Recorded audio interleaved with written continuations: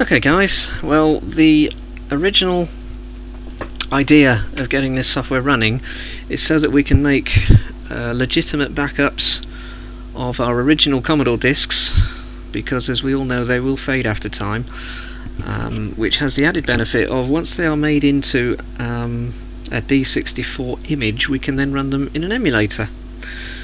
So there is a double purpose to copying our disks. Now to do this it's very simple. Make sure this side, if we use the tab key on the keyboard, which is that key above caps lock, shift caps lock tab, what we do on Star Commander is we swap the cursor from the left to the right, so that being our DOS drive, that being our Commodore drive. What we do to make an image is we make sure that the cursor is on the Commodore side.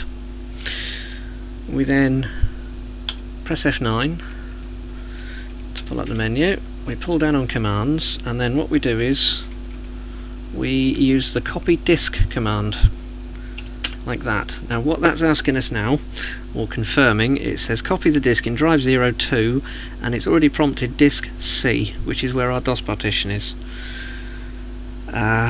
The rest of the options for the minute you can leave alone. This software is not really set up to copy protected disks. You need to somehow emulate a parallel lead and a nibbler to do that, which is beyond the scope of this video, so I will not be showing you how to do that. But most of this you can leave alone. There are some options which some of you might recognise where you can do a block availability map copy. Instead of copying the entire disk, you can just copy the files that are on it into an image, which makes the file smaller, stuff like that. But again, that's beyond the scope of this video. It's just a basic thing just to tell you how you can copy your disks. So what we do is, as I said, we use the copy disk in drive 8 to disk C. What we do is we press enter, and there it goes. Now this will take a while, a very long time, so what I'm going to do is I'm going to fast forward this until it gets to track 35. Now it will do this occasionally. You'll find it will come up with timeout.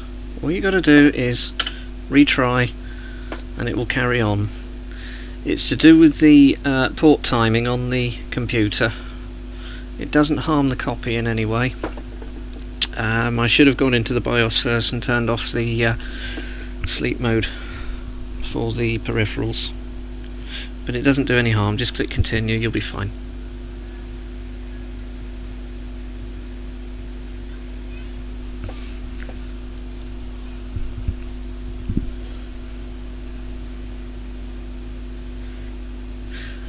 There we are. That is, let me unclip the camera, how to make a disk image of a Commodore disk. That is now done. What it's doing now, it's waiting for us to put another disk in, and then it will make another image. We have a chance, if we want, to come across here and we can name it, instead of disk 1, disk 2, disk 3, we can call it something meaningful.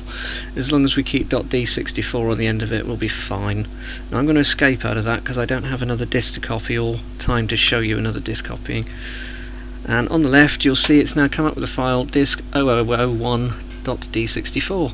We can't open that into Star Commander, but what we can do is we can actually open that up into an emulator of your choice. C64S, CCS64, WinVice, whatever you choose. That will open up as a disk image and will contain everything there, plus whatever scrolls off the bottom. That's the entire disk, so it's copied the entire disk. Okay guys, now if we wanted to make an original Commodore disk from that image over there, it's easy to do. What we do is we tab across, we make sure that that image is highlighted, we press F9, we go up to the menu commands, and we do exactly the same. We go down to copy disk. This time it's going to say, or it's going to ask us where we want to copy to. It's going to copy from the image file onto drive 8.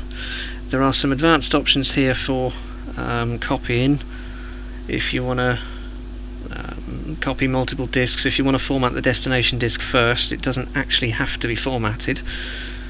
You can do a block availability copy, so you don't have to copy the whole disk, that kind of thing. There's some quite advanced stuff. You can make GCR coded images, that kind of stuff. We don't need to worry about any of that really.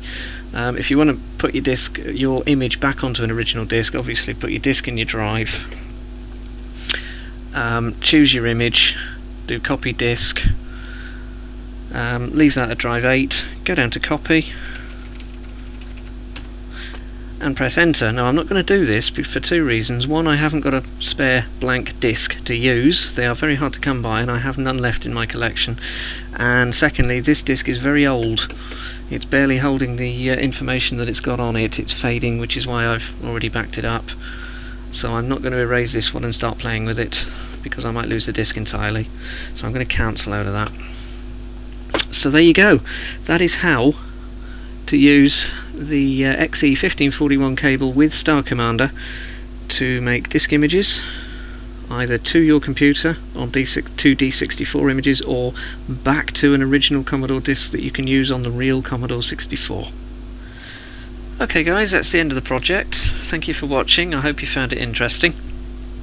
As and when I can find the parts, as and when I can get the time, eventually I'll be building an XA1541, because I'd like to start using my drive with Windows directly, but until I can get that cable built, it's not going to happen. So this has been the XE1541 project. This is Board with Usernames. Thanks for watching. See you in the next video.